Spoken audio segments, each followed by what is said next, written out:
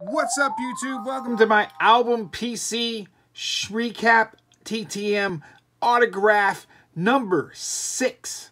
This is the 6th installment. We're probably going to be doing 30 or 35 videos just showing you guys all the cards that we got in 2021. I was blessed by getting, like I said, 15,000 or more autographs. Just, like I said, sending out 100 letters per week. Doing some awesome blind trades with you guys. You guys were amazing sending me stuff, and I was sending you guys stuff back. And like I said, you guys have really been helping my journey. I'm trying to get every card signed from 1952 to 1995. If you guys see any cards that people that signed that I don't have in here, please feel free to, in the comments, to let me know, to try to pick up some cards to send to those people. Or if you see some stuff I don't have that you have and you want to send in for a blind trade, man, feel free. Please help me out. Like I said, we're really trying to get these completed. I'm very addictive. I love putting these sets together. I mean, you know, a lot of people just do one set, but why do one when you could do them all? It's so much fun. This is my 75 and 76 set. It's pretty small, so we don't have to fly through it as fast as we've done some of these other ones. But this is the 1975 set. 75 set is probably, it's either my number 1 or number 2 set. It might be my number 2 set. I think I like the 71s a little bit better.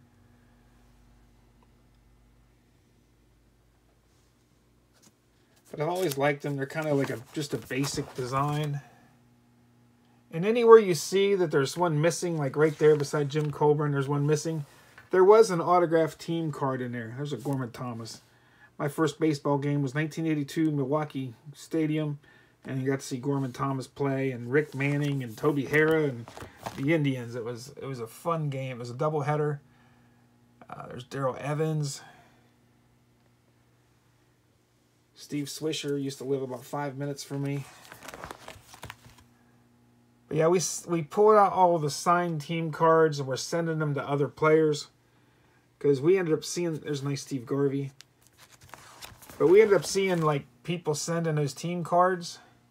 And people were having pretty good responses, you know, and getting 5 or 6, 7 guys on them. So we decided to do that and hope we don't lose them. But that's why you see these empty spots, because they used to have team cards in them, and now they don't. I just haven't moved them back yet. So hopefully we don't lose our team cards. Now there's some in here I did keep. And when we get to them, I'll let you know, and I'll tell you why, and I'm sure you'll know why on some of them. Why I went ahead and kept them. Jim Perry, I think he's a $5 fee. But yeah, there's nice Brooks Robinson. I'm telling you guys, if you haven't got into TTM or you haven't started collecting sets, you know, it's amazing feeling getting all this stuff in the mail. I mean, and when these sets really start taking hold, I mean, it's just really, really amazing. I mean, when, you know, because I started off with nothing. So, you know, at one time, this album just had one 1975 card in it. And there's Jay Johnston. He's deceased. Like I said, it started off with one card in here. And then it grew to 2. Then it grew to 9. Then it grew to 12.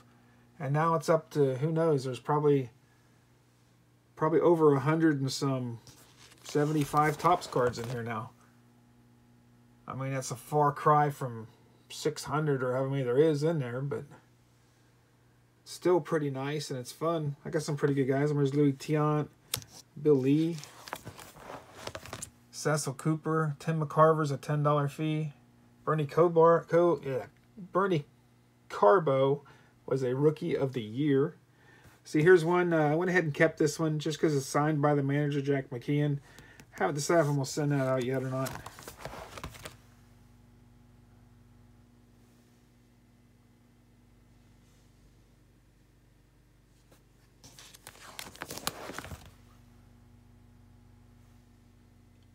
Doesn't look like I have any real big guys.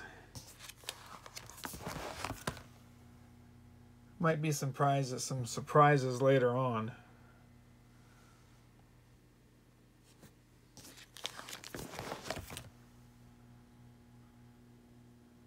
Yeah, Doug DeCenza's rookie autograph. I need to send it to Mike Cubbage, but I haven't got anything back from him recently. I sent it to him a couple weeks ago. I haven't got it back. There's Jerry Turner. There's a nice Jim Rice rookie autograph that's on a mini. This is signed by two. I thought if those weren't signed a ballpoint pen, I almost thought about sending that to Ryan, but I don't know. Because Ryan's probably going to sign it in a nice Sharpie. And I think Ryan's like $75. But it'd be cool to have that card filled.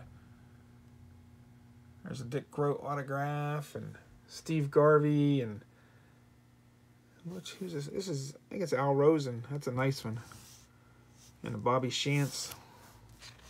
So I have some nice ones there towards the back. This is the 1976 set.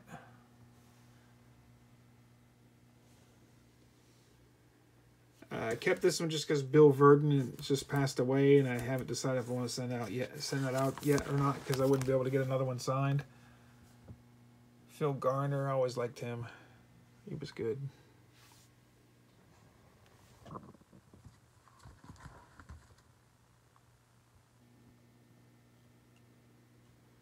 This might go under 15 minutes. I won't have to edit it. That'll be nice.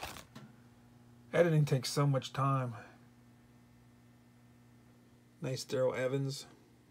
Steve Swisher.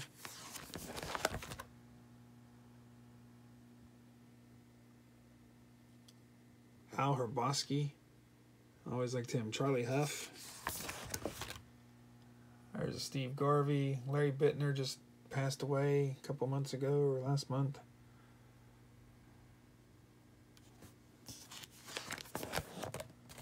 These 76 cards I never really liked when I was collecting, but they look pretty good signed. I give them that. I've come to find out like any card looks good signed. I don't know why. I just love pretty much any card signed. They look so much better signed than unsigned.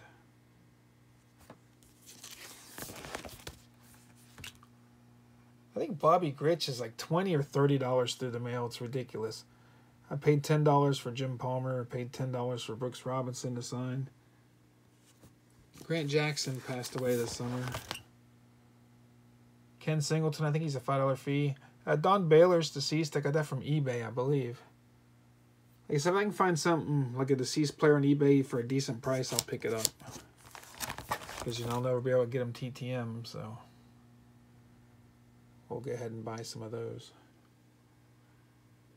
And I just bought 79 cards on eBay yesterday. And I think 32 of them were deceased players. So I'll have some nice cool stuff to show you here in a few days, hopefully. I always loved Richie Hebner and Richie Zisk.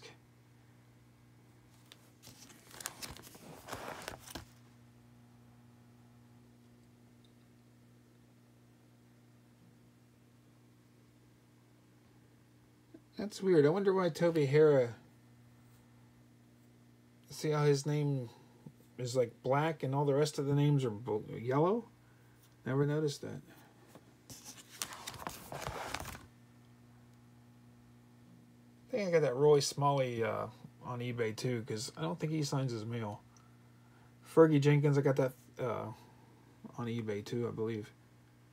There's another Louis Tiant. Hey, I just got the Tom House today. Guess I don't need it for the set.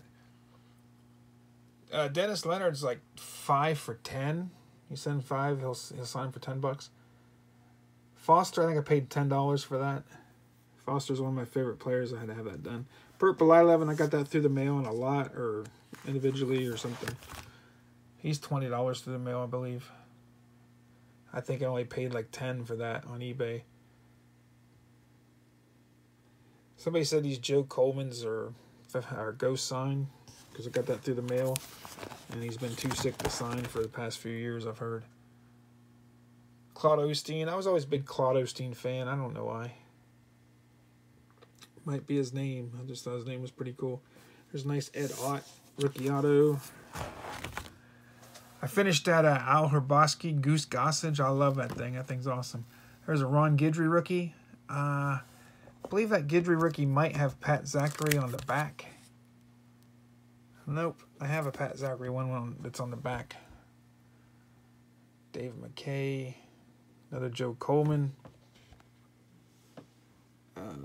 This is Bernie Carbo here. Larry Anderson. Frank LaCourte. Alright guys, that was a short one. Like I said, some of my albums don't have as many cards in them. Because like I said, I was putting the 70s all in one album. And they just got way too big. It was kind of like the 50s and 60s I showed you guys. But I couldn't fit all the 70s because I have so many cards of some of these sets. So we can only fit 2 years in here. And the next album, you know, will probably be 77, 78, and 79. So it'll be 3 in the next one. Thanks for watching, guys. I really appreciate it, man. It means a lot to me when I get on there and I see you guys have been liking and commenting on the videos. Like I said, it really makes me feel good. I love this community. You guys are freaking awesome. Have a good one, guys. Peace.